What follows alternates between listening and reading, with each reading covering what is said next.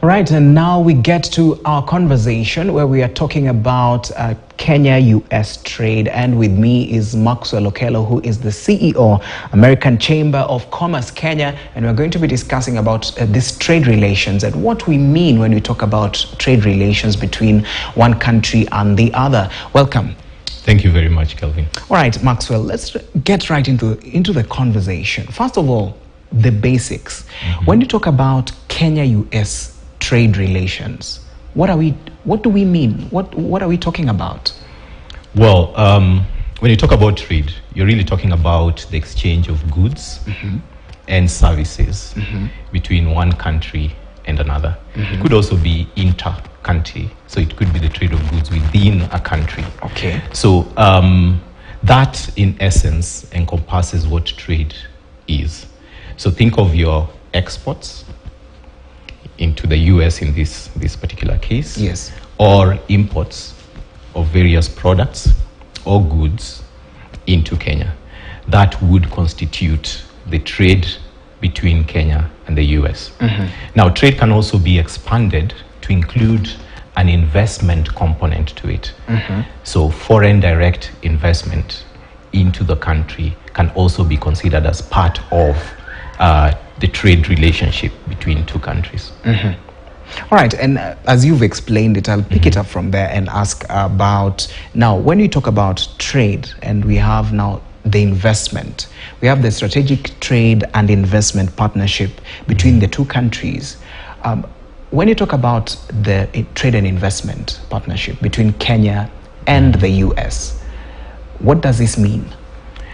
Well, if you remember, if I just take a quick step back. Yes. Sometime in 2020, Kenya and the US decided to explore what was then going to be a free trade agreement between our two countries.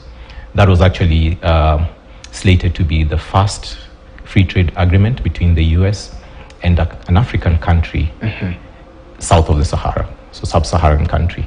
The only other FTA that the US has in Africa is with Morocco. So there were two rounds of negotiations that were had, and then there was a change in administration.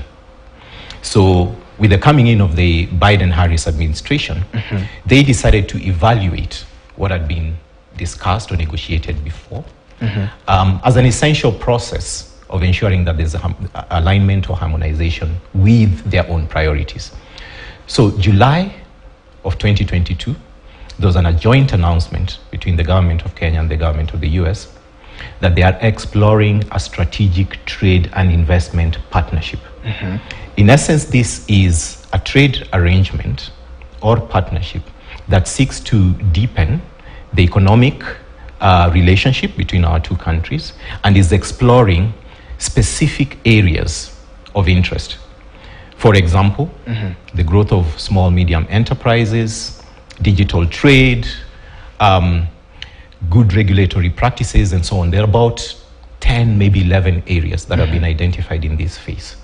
The way we see it, this is perhaps an essential first step towards what eventually could be a much more substantive trade arrangement with the US. Yeah. All right, very well explained. And even as we look at this, the way you've mentioned, it's one of those ones that with an African country. And when we look at an African country, we are looking at Kenya.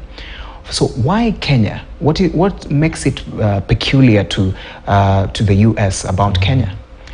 I think Kenya is definitely, if I may use this expression, the poster child when it comes to how we manage our affairs as a country from a political perspective, but also, and more importantly for us, from a market perspective. Yeah. So the business environment in Kenya is seen as one that is quite advanced, one that is market-led. So the policies that government comes up with are actually market-led policies.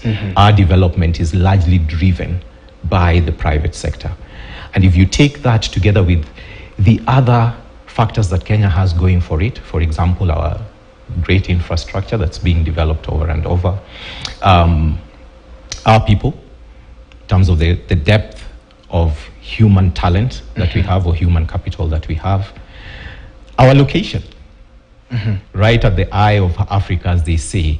I mean, all these then make Kenya a very, very attractive destination for establishment of entities that are looking at not just Kenya, but the region.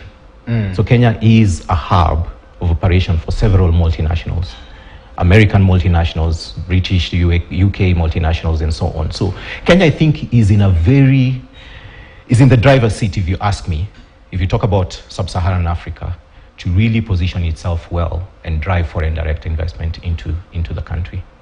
Even speaking about Kenya and how it's the likely country to look at when we look at sub-Saharan Africa. Also, what are some of the lucrative sectors that we have within Kenya that many foreign countries would look at and say, okay, I would want to put my foot there and gain some business or maybe operations there? Technology, yeah. Actually, the entire ICT space, the digital economy space is a very vibrant one for Kenya. Agriculture. I think agriculture is a big one that doesn't really need much elaboration. There's huge opportunities across various agricultural value chains. Just for your information, Kenya's agricultural export to the US last year hit $180 million. So this is the highest in our history. So you can see that there's advancement in terms of that particular relationship. Then manufacturing specific to apparel manufacturing.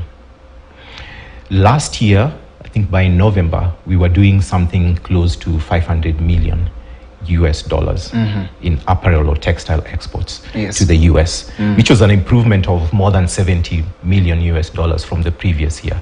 So there's still quite a bit of depth, if you ask me, that can be realized in terms of those three sectors. But that doesn't mean that those are the only ones where there's opportunity. There's opportunity right across health. We look at the medical diagnostic side of things, there's still quite a bit of depth there. Energy, infrastructure. So there are several sectors that any investor who's keen to get a foothold in this side of Africa to step into and realize gains long term. All right, thank you for that. And now let's also look at the visit by the First Lady, Jill Biden, last week to Kenya. Does it really have any importance on Kenya-US trade relations? It does. Yeah, Kelvin, it does. Much as that was not a business visit, it did have a commercial component to it. It serves two purposes, or should I say there are two advantages that come with her visit. One is it really elevated the profile of Kenya in the international scene. I mean, this is the First Lady of the US of A. So the fact that coming immediately after the US-Africa Leaders Summit in December, and you have this sort of high-level visit by a US official, it points to the commitment that we are seeing from the US government to really deepen this trade relationship that we have between Kenya and the US. So that's one. The second one is related to what I've just described. With that raising of Kenya's profile, of course there's awareness that is created, and Kenya starts becoming, or the light is shown on Kenya as a possible investment destination. So if you're sitting somewhere in the US and you're watching CNN, and there's this coverage of Flotas's visit to Kenya, I mean, you would want to pay attention. Why did she make that visit? And as I've mentioned, the visit was focusing more on women empowerment and food security. But coupled with that, the profile that it manages to raise for our country, I think, is something that is invaluable, and we'll definitely see value derived out of that. All right, and as we wrap up, we were speaking on earlier, and you told me American Chamber of Commerce Kenya, there is a summit that is coming, something like that. You can explain that to us and give us your parting shot. All right, thank you. So as part of what we do, which is to promote trade and investment, bilateral trade and investment between Kenya and the US, we convene an annual business summit This year it will be held on the 29th and 30th of March. And it brings together the governments of Kenya, US, Uganda, Tanzania, Rwanda, and the private sectors of those countries together with the US private sector. So we're having 3 business delegations coming in from the US specifically to attend this summit. And that is over and above American companies that are already present here. So there's opportunity for our own local private sector to build partnerships, to connect with high-level decision makers, including policy makers during the summit. So I just want to urge, if you're a Kenyan business and you're looking to connect with counterparts from the US, to kindly register at www.amchambizsummit.com. AMCHAMBIZSUMMIT.com. Yeah. And they get to connect with... And they get to connect with various companies that will be here, and business leaders as well. That is 29th and 29th and 30th of March.